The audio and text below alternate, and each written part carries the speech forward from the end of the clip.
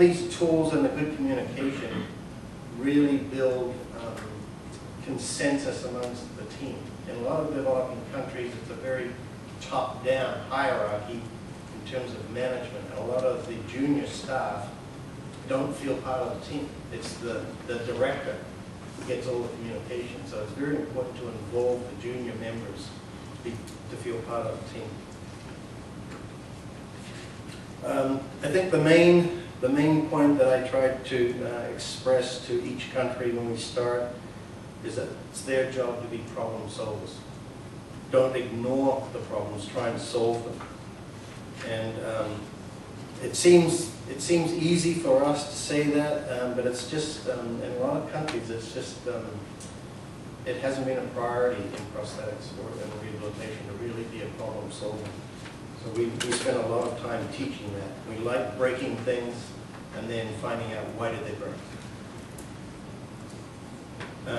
We encourage rigorous debate. We don't want just the older manager or the director telling people what to do. We want everybody to be involved in the discussion. But at some point, you know, when you're working on the design process, you have to make decisions. So there's got to be a mechanism in place to have rigorous discussion. But at some point, you've got to have a mechanism to bring that discussion to a head and make a decision on the product, because we're heading towards producing a product. As we go through the design process, the prototype machinist or the artisan is really important to bringing those ideas to life.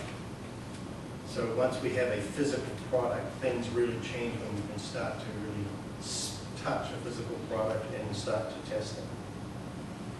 Again, the prosthetic technologists are really important in this process because they are the group that are trained to fit those products to the patient. So they have to be, the prosthesis has to be comfortable first before we can apply products to the end of the prosthesis. And don't forget, in a lot of developing countries, there's some incredibly skilled artisans that have just basic trades. This gentleman, he works, his office or his little factory, if you like, is about 6 foot square.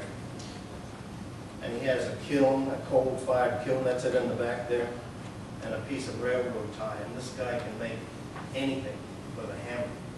He makes scissors, he makes knives, he makes scythes, anything. So we use him for making some of the devices. Again, consulting experts, don't be afraid to bring in other people when you don't have the resources or the skills. So when we're designing a new product, it really comes from the patients. And we teach our prosthetists and engineers to really ask a lot of questions and observe well when they're meeting with patients, to really listen and to see what the patients want. And if they keep mentioning a particular point, that's how we develop new product. As a suggestion, and this is just an example, we got a lot of suggestions from patients up in the mountain areas of Vietnam that the foot that they were using just wasn't very comfortable for them to walk uphill and downhill. And so we kept hearing this through the prosthetists and engineers, and so we started to work on developing a mountain foot, something that was easier for them to use. So we analyze, we really spent a lot of time analyzing the current products. I keep telling the engineers to cut things in half. I want you to get inside the product. So cut it in half on a bandsaw and get to look into, we don't have a lot of high-tech equipment in these countries, so that you can always cut something in half and look inside.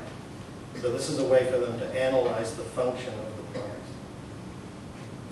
And then we also do a lot of work on inspecting broken components.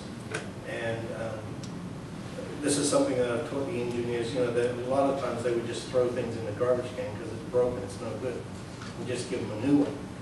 Well, the secrets of why things have been broken are in the broken products.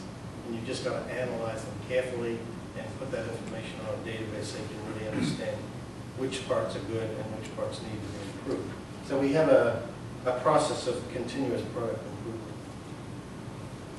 improvement. In the design process, we teach basic drawings so we can communicate. This is not always there, but it's pretty easy to teach, and we also teach tolerancing, which dimensions can be loose and which dimensions have to be held tight and how to do that. I personally sketch a lot. So I use just hand sketches and the scanner, and I use these things every day. I mean, I can do one of these things in 5 minutes to communicate an issue that they're working on, and they can see what I'm saying, rather than just saying, trying to describe it more. We develop, as we're going through the process of developing products, we develop all of our own testing equipment, just locally. This is a static force test for strength, just to see if things break, if the product will break under certain loads. Then we developed a cycle testing machine. This was made in Vietnam, about $400 for this machine, but it's invaluable for testing the durability of feet. We just keep that foot on there for about 1 million cycles. Once a second, it gets loaded, approximately the same loads as walking. And so we can really understand how our foot's going to hold up before we can put it in the field. So we get to a prototype of a foot and of different feet. And so we can mold these in our own factory that we have there. This foot is actually vulcanized rubber.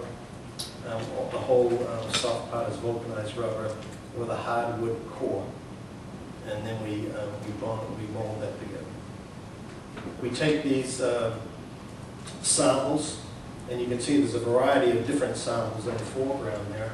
And then we have local amputees that are proven to be good test subjects, and the local prosthetists, and then we will do field testing of those products and actually walk with the patient when they're doing the trial. So this was actually done at a local hillside outside of the prosthetics factory.